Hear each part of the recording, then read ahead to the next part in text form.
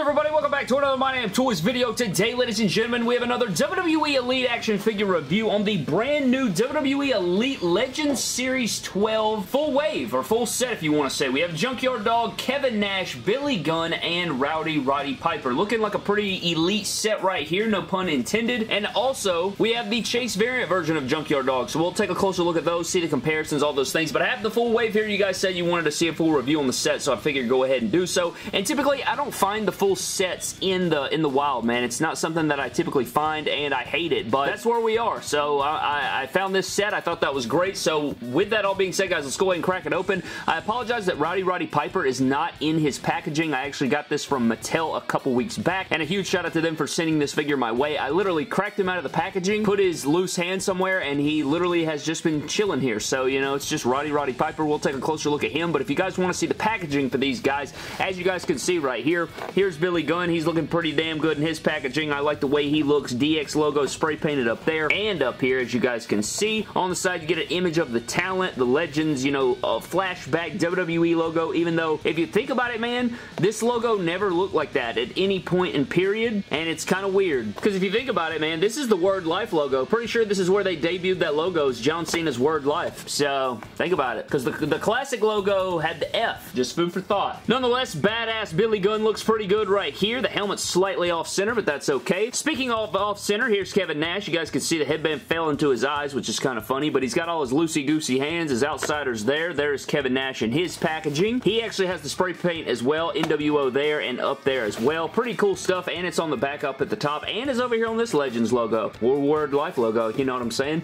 And for the last two guys, we do have Junkyard Dog. We have the red version, and then we have the Chase variant in the blue. I never got the shelf-warming Elite 33 Junkyard Dog, and this is probably going to be the last Junkyard Dog we get for a minute, because I just don't see where they would plug in another Junkyard Dog. So between these and the white version and the Elite 33, you know, this is a great time to get it, and we get these sick-ass chains that I'm really excited about. So what we're going to do, man, is crack all four of these guys out of the packaging with Roddy Piper and run through the review all in one and, you know, break down everything. So with that being said, guys, let's crack the rest of the Legends of Series 12 out of their packaging. Alright, guys, so here are the Legends Series 12 figures out of their packaging. Of course, Roddy Piper without a box over there. Hate to see it. But here are the figures, man. Liking what I'm seeing so far out of this set. You know, we get a bunch of repeats, I feel like, in the Legends series now. Like, a lot of repeats coming out. You know, hopefully we see those things change as we move forward through this set. I feel like it's one of the more popular sets. I feel like a lot of people enjoy them, but you guys can let me know down in the comment section below if you guys are feeling the Legends sets. You're not feeling them? Do you enjoy them? You know, all those different things, man. But I think the next couple sets are better than the last couple sets, if that makes any sense. So 13 and 14, I feel like, or, you know, through 15 will be a lot better than, say, you know, 9, 10, 11, 12. So we'll see about that, but let's go ahead and dive into it, man. Let's start off with Roddy Piper here since he doesn't have a box. So the first thing that I noticed about Roddy Piper right here, man, is I just am not a fan of this head sculpt. I didn't think it really looked like Roddy when we first saw it. I remember people dragging it, saying it looked nothing like Roddy Piper. This is not Roddy Piper, you know, Piper, all this and that. So nonetheless, man, for his accessories, he does come with this cloth t-shirt that looks really good. It's the same as all of his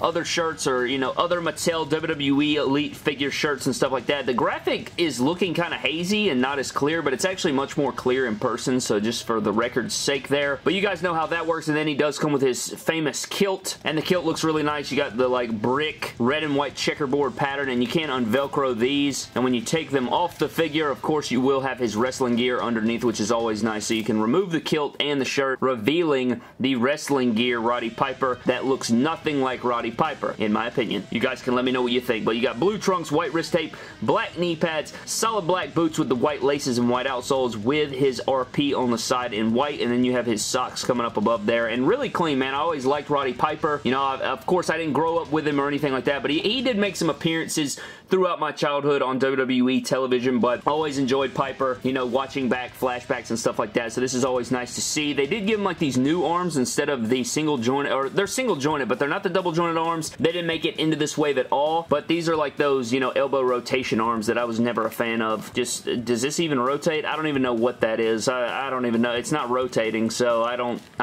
even know what the hell the deal is, but there's Roddy Piper. He is not on ball joints, but he does have pretty good articulation there, but I don't like this Roddy Piper all that much. I like the accessories a lot, but I think we should like head swap this or get a different Roddy Piper. Whether it's a basic, an elite, do something with it, but I'm not a fan of this head sculpt, man. I saw what they were going for, but I don't think it works out quite right. But there's Roddy Piper. Moving on to the set, guys, we do have big Kevin Nash over here, and he's looking pretty good. I like this head sculpt a lot. I've seen some people repaint this head sculpt, and I think they did a pretty fantastic job. As far as accessories are concerned, he does come with his two sweet hands. So you do have his two sweet hands right here, which look pretty good. We've seen these before. We've seen these two sweet hands before. You do get a full pair of them, so you do get the right hand and the left hand. Outside of that, you actually get some fisted hands, which we've seen 100 times. And last but not least, it wouldn't be a figure without the mic holding hand. So we have our signature mic holding hands right there. So you get two sweet, you get fists, and you get the mic holding. He also comes with this bandana, and the bandana looks pretty damn sweet, I'd say. I like the pattern going on. I like the blue color and stuff like that. And, you know, you could just port it on there. If you guys wanted to see what the figure looks like without the headband, here it is, or the bandana, I guess I should say. But there's the Kevin Nash head sculpt. I think it looks like Kevin Nash. I'm seeing the likeness there. It's not, like, perfect, but I do like it. It may be one of the better Kevin Nash head sculpts from, in my opinion. Got the solid brown hair color. I like the facial hair and all that stuff going on. As far as his gear is concerned, he does match our Scott Hall figure from the last series. He's got the NWO in the red and silver. He's got his singlet on there. Nice belt design going around. He does have his red tassels going down the side, as well as the silver on the side of the pants right there. These actually have red pegs in there, which I thought was pretty weird. I guess because they wanted it to blend in right there, but then you do get the red showing through on the other side.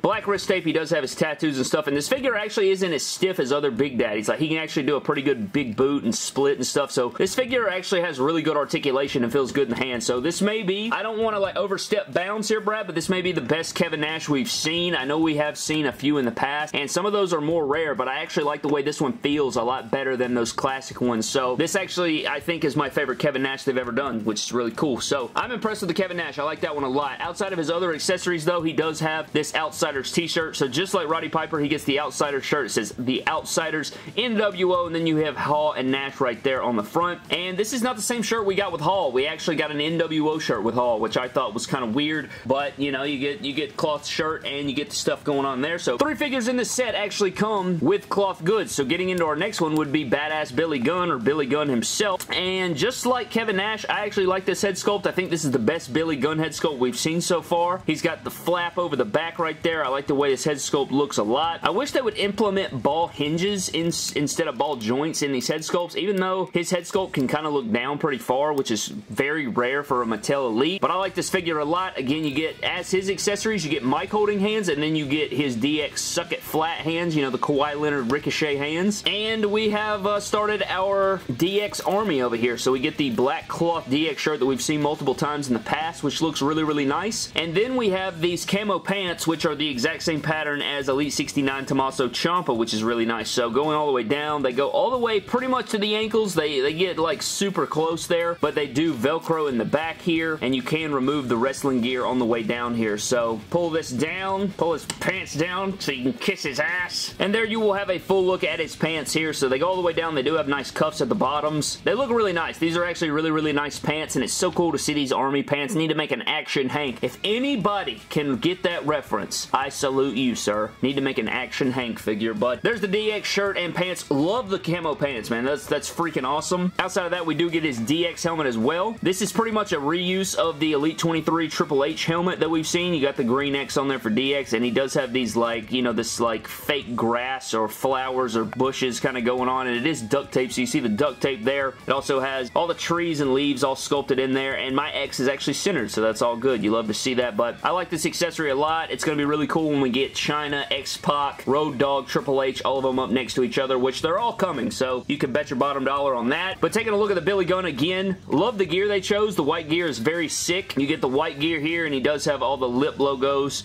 or the kiss emoji logos type deals. This is way before emojis, but you get the point. Got the green smooches on the butt right there. I don't know if it's supposed to say Mr. Ass or not. It would be really cool if they could actually put Mr. Ass on there, but you know, like, I understand it. Going down, you get the white knee pads with the kiss logos, with the lips logos. You got the black knee tape underneath. A very nice leg sculpt going on. I like the torso choice for the Billy Gunn. The Billy Gunn formula is just really nice. It's got the Dolph Ziggler style boots going on in the all black, so this is just, you know, full black boots going on for the Billy Gunn. Unfortunately, I don't have the Hall of Champions figure, nor do I have the Elite 27 Billy Gunn, so pretty upsetting. I would love to, you know, get those at one juncture. Really need those for real, but, you know, know, nonetheless, here's Billy Gunn, which is very weird. How can they make Billy Gunn? It's like Billy Gunn's in AEW, yet he can make merch with Mattel. It's like I don't know how that works. I guess because he's like with DX, and like he can do DX merch, but he can't do Billy Gunn only merch, maybe. I don't know how that works, but the last two figures, guys, is going to be the Junkyard Dog. Now, the Junkyard Dog, I want to say that I like the Elite 33 head sculpt better, but if you guys want the Chase Junkyard Dog and the regular up next to each other, you guys will notice that they're the exact same figure,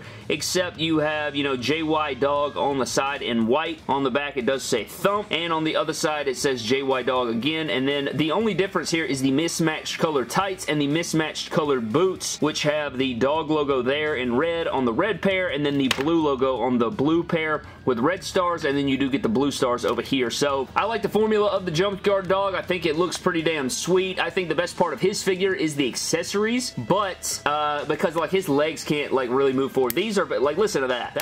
That makes me think the figure's gonna break in half, so I do not like that. And then this one like won't even kick forward. Like, it's got the Rey Mysterio treatment, so that really hurts the figure in my opinion. Really don't like that at all. However, if we move on to his accessories, I like Junkyard Dog. I just think his figure is just buns, bro. Good lord. Or like, I can't even move the leg. It's like gonna snap at any moment, and he can't even stand right. I'm about to throw this figure across the world. Well, we have an early contender of worst figure of the year, just based on movement, but both of them come with the, you get the King's crown right here, which is very, very nice. You got the purple, you got some golds and reds going on, you even got like your faux fur down here that's sculpted on there. I want to say we've seen this before. This is not the first time we've seen this. I want to say this is the Harley race helmet, or it's very close to the Harley race helmet. Not helmet, you know what I meant. Crown, you get the point, but they look really good. I'm not seeing any differences between the two crowns here. They look pretty much identical in my opinion, so you guys can let me know what you think about that. In the packaging, he does have fists, and then he comes with mic holding hands, which are really nice. Both versions come with the same signature hands or interchangeable hands, and then they both come with dog collars, which is just so nice. Like, this is an actual chain. It's got, you know, you can plug it on his neck and unplug it right there, which is really nice. It even has like some silver details on the collar, and then you have this loose chain that